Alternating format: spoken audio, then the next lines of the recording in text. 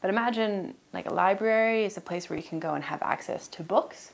Then a Fab Lab is a place where you can go and have access to the capacity for building things.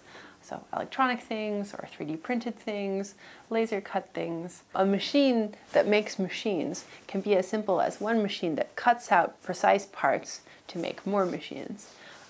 And if one milling machine can make hundreds of parts a day, then you can see that machines that make machines can quickly grow exponentially.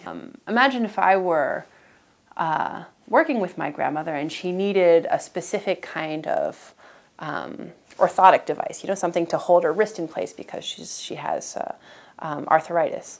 How do you prototype something that is specifically for her wrist and that fits her well? There is something that a 3D printer makes a lot of sense for. Using kind of the production capability of digital fabrication, but working with it so that you produce things that are extremely personally applicable is one of the strengths of digital fabrication machines.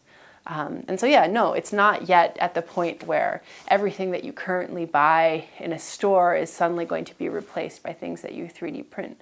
But having access to the means of production, even though you're not a company or an expert or something like that, is something that I think is going to be very powerful for creating technology that is personally relevant.